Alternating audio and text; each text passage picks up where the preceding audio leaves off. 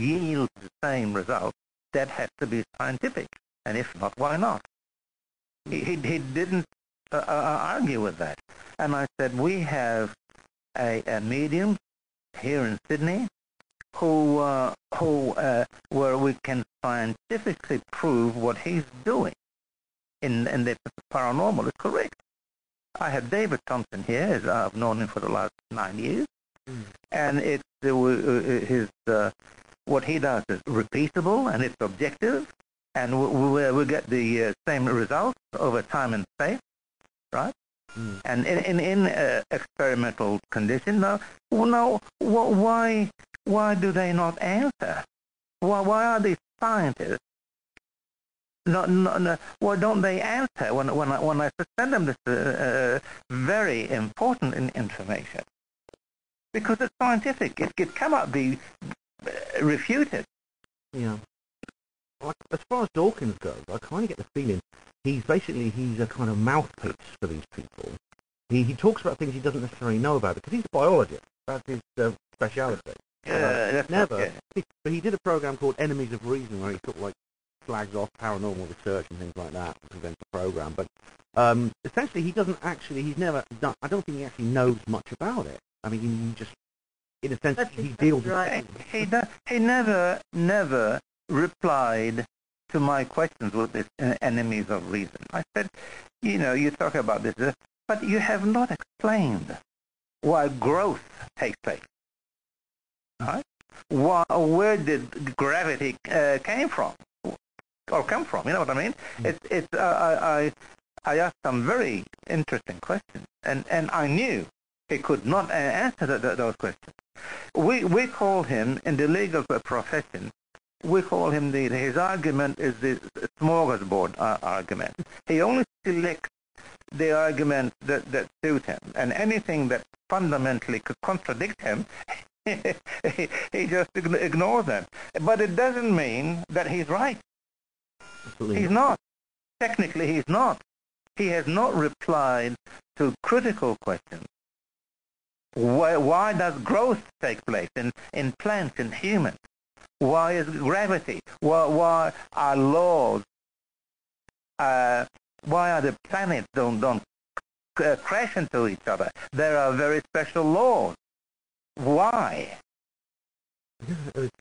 And he doesn't answer. Yeah. It's remarkable, isn't it? Right now, what I wanted to ask both of you, actually, because you are part of, at some point you must have both, are you both retired now? Yes, we are. But you obviously have, like, professional associations that you're members of, and you have to deal with peer review and things like that. But I wanted to ask both of you, actually, what your fellow lawyers and psychologists think of you. I know when I talk to I know a couple of guys there at the bar, Ray and his mates and all that. Those two are objective. You say the evidence, Victor. What is the evidence? So I say this is the evidence. It is repeatable. It is objective. I said that in a cross-examination that would be tough to break. I mean they're technical. They're good. There are quite a few lawyers around the world now who are working with us. Victor's got, there's a lawyer in America called Roberta Grimes who's written a book about what happens when you die. She is very active in the movement, and Victor's got several other legal friends throughout the world that he corresponds with. Yeah. There's a lovely man in England, a lovely solicitor. It's Audrey Rose? Aubrey Rose. Aubrey Rose. Yes, he's a very senior solicitor in London. Very senior, yeah. And he's got, his first book has come out where he talked about the Leslie Flint tape. He went to sit with Leslie Flint and he recognized the voice of a judge on the tape. He knew this judge and he knew exactly who he was. And so he went along and sat with Leslie Flint and he talked to his deceased son. Now he has gone public with it. He's perfectly happy to talk about it. He's had to keep very quiet about some of the other things that he was doing, like he was doing spiritual healing as something that he developed through working with Leslie Flint. Yeah. But He's about to publish another book where he goes public with all of this. Mm. Mm. That's really, really good. So it's just basically when they're confronted with the evidence, these lawyers, they understand that it is a legal case. And Wendy, what about psychologists, Wendy, and psychology? I mean, what sort of response do you get from your sort of peers?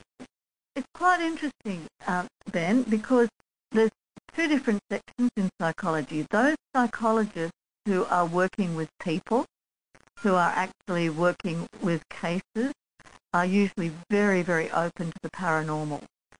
Quite a lot of psychologists these days are involved in spirituality as well. You've got the academic psychologists whose hands are tied. They're still very much caught up with the whole the materialist paradigm. And so they can't really say things. As you probably know, the whole academic climate has, in terms of employment, people have got a lot of very restricted employment options in the universities these days. Mm. But those who are working in private practice are actually finding that they're dealing with people's demands. And the interesting thing is that the psychiatrists are the ones who are very, very open. They're the ones who are doing things like past life regressions because they find that it works. They're actually getting results with their clients. Oh, that's pretty good. I mean, you bring up an important point there, Wendy, which is that the people, you often hear that, well, the evidence isn't there, the science doesn't indicate this is real, but then, of course, scientists have rent to pay as well, and they don't want to lose their jobs any more than anyone else does. And if there is a kind of climate of a climate of fear related to a certain way of seeing the world, look, Ben, sorry. Ben, and Wendy will tell you, I received emails from scientists. Two or three of them are big-time scientists who email me and said that they agree with what I what I said about the afterlife. But they said, look, don't mention that I contacted you. Keep it quiet. And one of them is a big scientist. Is very, very well known. Oh, yeah, because you just don't mention my name, whatever you say. Oh, that's right, yes. That is really, I mean, you've got to ask the question, that in that kind of academic environment, can real evidence ever be truly addressed? Because if it deviates from a certain mindset, the person addressing it could well pay for it with their career. Yeah. Well, there are only very, very few small institutes which are actually researching this information, as you probably know. The Windbridge Institute, they're doing fantastic research in mediumship, but they had to go on their own, and they're running very, very low on funding. They're just hardly making it. And the University of Virginia, they've got a very, very good section, but that was a bequest that was left to them. So on the whole, though, there are very, very few academic institutions researching this. Mm-hmm. Mm-hmm. That's a we met Gary Schwartz, Professor Gary Schwartz, about 4 weeks ago in Arizona, and he's doing this full time. He's one of the. He's doing well. Oh yeah. He's a fascinating chap. I mean, a couple of months ago, we had Paul Davids on the program, and listeners, if you go to the podcast list and you scroll down, you'll see my interview with Paul Davids. He actually produced a film called the Afterlife Experiment, where where Professor Schwartz actually appears in that, and he talks. Yes, we met Paul Davids in Arizona quite recently. Oh yeah. Oh, apologies, Paul. It's the Life After Death Project. Apologies. Title of the film. But he's actually been insulted badly by various people, including James Randi, who's called him gullible Gary in his usual patronising and demeaning. But you can't take these idiots seriously. I mean, they use the names and labels just to serve their own cause. You know, I said to Randy, I said, look, you said you were going to take me on, and you didn't. And I said, it's 2 weeks, about 1 week before that, I got emails from senior lawyers from America and asking what the applicant had to do to get his $1 million. And I sent them all the information. 2 weeks later, they emailed back. They said, well, look, if you can do this, you can prove this, nobody on earth will be able to beat it. Yeah, that's how it should be. It really is incredible. It's very, very sad that this happens. I mean, in your book, you mention a lot of the people who've been involved in this, including some very, very famous scientists who are famous in other areas, like Sir William Crookes. Oh yeah, and everything that he's done. Yeah. On page 6 and 7, I have lots and lots of names of scientists. Dr. Morris Netherton, and you have Dr. Carlos Otis, and you have Constantine Rado, Dr. Kenneth Ring, Dr. Barbara Rommel, and Dr. Ian Stevenson, Dr. Claude Wamson, Professor Jan van der Sand, and goes on and on and on and on. These are all people who said we examined the evidence, and after we examined the evidence, we agree that there is an afterlife. But only after they examine the evidence. And this is what I asked Richard Dawkins. I said, what aspect of the evidence you studied and you didn't agree with? He didn't answer. He didn't answer. Yeah. Well, as I explained, Richard Dawkins is essentially a media figure now. There's a guy called Professor Brian Cox, who's now very similar. I know he recently did a tour of Australia. They take these people who they think are very photogenic and very, very articulate, so basically he's a character more related to entertainment than actual science. Yes. But the thing is, there's one thing in common with all the Wisemans and Blackmores and Dawkins and Stephen Hawking and all that. One thing they have in common, only one thing. They have not been able to rebut the work that I did. No one has been able to show why the evidence I presented cannot be right. Yeah, exactly. Now, Victor, in your book, and of course, generally, you are a lawyer, that's your profession, you use a lot of legal terminology. You talk about your opening statement and your case for the afterlife. Have you ever thought about setting up a kind of citizen hearing related to this subject? I'm sure you couldn't really take people to court, literally, in the legal system, but have you ever thought about putting up a kind of common law or proxy court, and getting someone to come and I'd love to see that. That would be lots of fun. As a matter of fact, I contacted the barrister for the Australian skeptics, and he said, in confidence, he said, well, you have lots of things that are very impressive, Victor. I said, among other things, Victor, hello, can you hear me? This would be wonderful, Victor. Did you say you managed to contacted Professor Schwartz about this? And we talked about this. I said, well, next time perhaps, or in the future, if we can arrange for an informed skeptic to be cross-examined, I would love to get Richard Dawkins, and he can bring his team, and we bring our team. And if he agrees to be cross-examined, I said that would be quite a show. It would be great. You could get together maybe an ex-judge and some more officials who are sort of like former judges and officials, and ask them to absolutely and come on board. And you can hold a kind of you could hold your own kind of common law and sort of like The thing is, what's extremely important in the legal process is cross-examination, because the witness has to answer the question. At the moment, these guys don't want to answer these questions.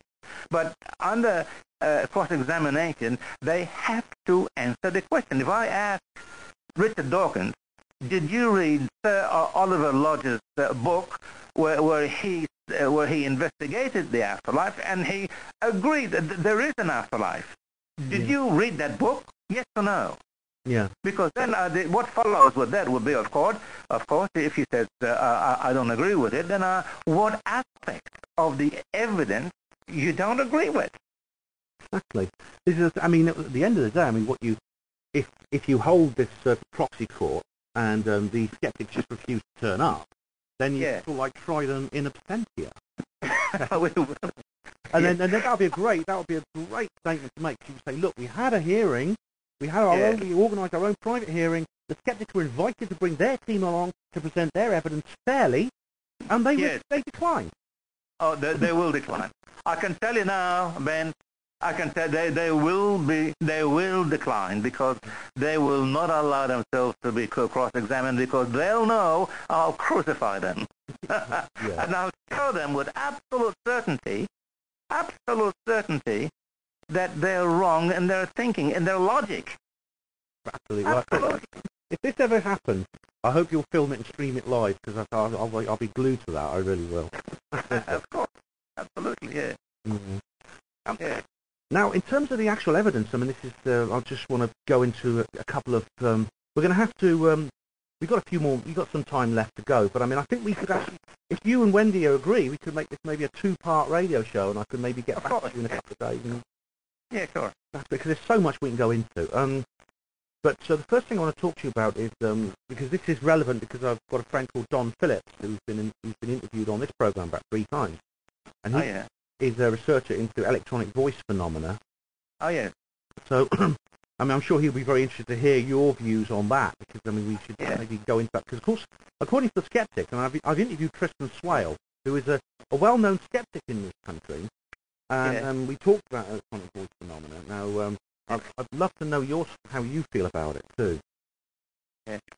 Well, one has to be very careful, because one has to investigate the very best, not those who are perhaps have and have. You know what I mean? I'm saying that the EVP, as we call it, depends a great deal on the person who runs it, because I found that the more ectoplasm the person has who runs it, the better the voice.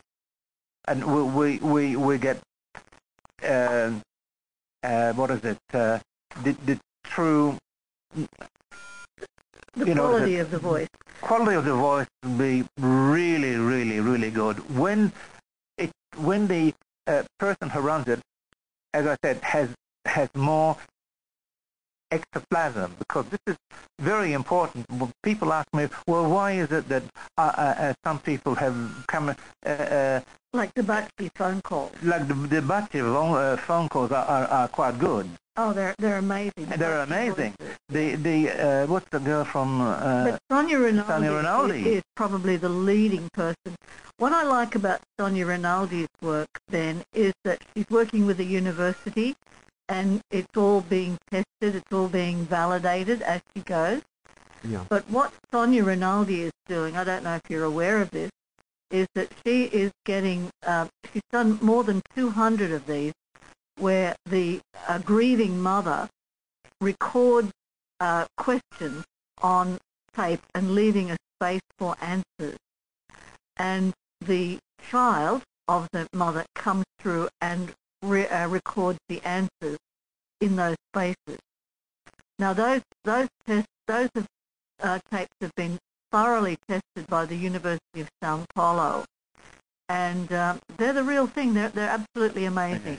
So when you ask a question, you know what my view is.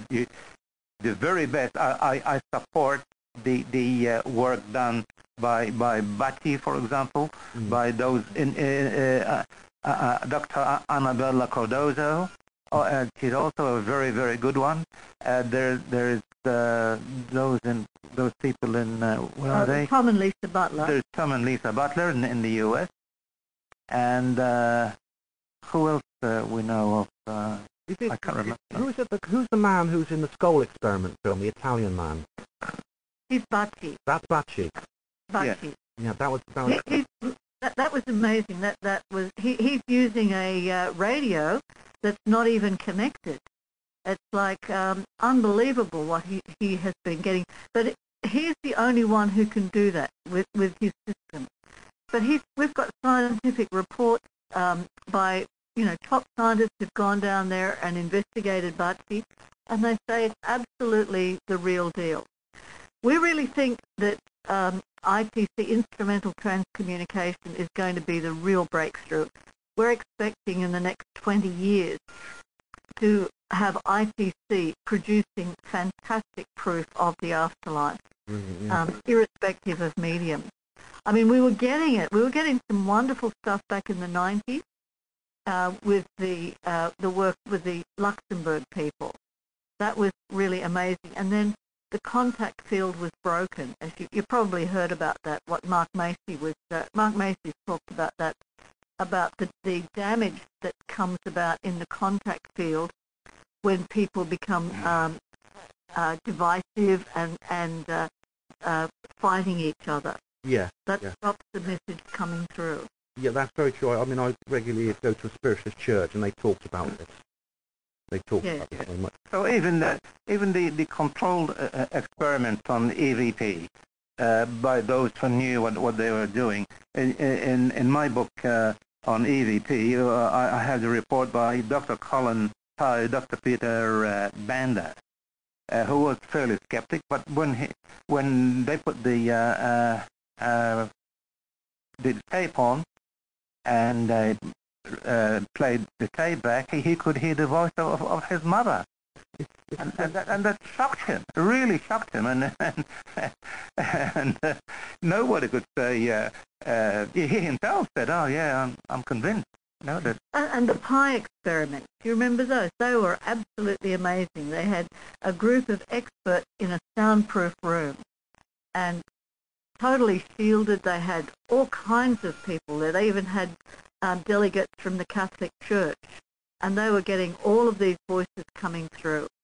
It was absolutely amazing. It's still probably one of the best experiments that we have in EVP. But you know that Ben, I think though what's going to happen, something that will revolutionize this whole is when ITC becomes perfected.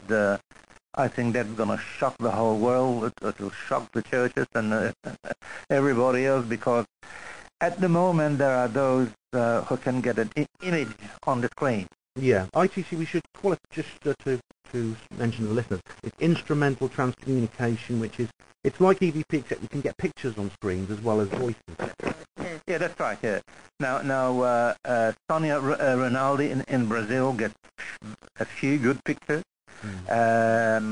What's the guy from in the U.S.? Mark Macy has done extremely well. There were a couple of them in Europe who did extremely well. But the gist of it is that when they refine it, and when they're able to get crossed over loved ones to appear on the screen and able to answer our questions, that would be something spectacular. Definitely. I mean, this is what I want to. When I want to get you back on again for the second part of this interview, I'd love to talk more about physical mediumship as well. But I think the EVP and the ITC seems to be the most promising area. I mean, John Phillips, who's I mentioned, is a British researcher who actually does field EVP research. He actually visits haunted locations, and I went along with him to a pub actually in Leicestershire, the place in Leicestershire where there's this pub called the Old. I can't remember what it's called, but you can distinctly hear the sound of a child's voice on the tape. Right. Now he's apparently he's going to try and repeat the experiment you talked about, Wendy, with Mark Macy. He's going to try and repeat that experiment. So, I mean, the biggest critics, I mean, Kristen Swale talked about this, and I had a discussion with him about this. The biggest critics of skeptics, the biggest case they have is they say that EVP is actually not really a voice. It's actually a random noise on the tape, which is caused by sometimes by the auto gain control on electronic equipment, or the recorder can actually accidentally act as an aerial and pick up radio noise from the. No, can I come in on this one, because the Sure. report I have in my book shows that the venue of the EVP, This is what's in the Pi experiment. Yeah. They specifically shielded it from any external. It was impossible for external signals to come through. So the skeptics cannot raise that objection at all. Yeah, so this is very important. If Tristan's listening, we did go into this, but researchers into EVP are now controlling for the very, very criticism that the skeptics are making. Yeah, and this is very important. You know what, Don Phillips, actually, I mean, I love you. You have a great conversation with him, actually. Yeah. But he's, I'll let you know exactly what he's up to when he does it. But he's he's learning to scuba dive at the moment. All right. So we are, Ben, we are scuba divers ourselves, you know. Oh, right. You can actually do this as well, because he's planning to get an EVP signal from 80 feet underwater. All right. Wow, that would be interesting. He probably dives down. He hopes to get down to 80 feet if he can. All right. Reach a certain distance underwater and get an EVP report, which of course ought to be impossible, because radio waves can't penetrate the water. That's right. Yeah. But the thing is, for me, with voices from the other side, is when my sister came through, and she became as solid as I am, as you are, right? She talked to me, and we about things that we talked about before she crossed over. This is in physical mediumship, of course. Yes, of course. Yeah. And her voice, compared to the voice she had before she crossed over, it was a perfect match. It was exactly her voice. Right? Yeah.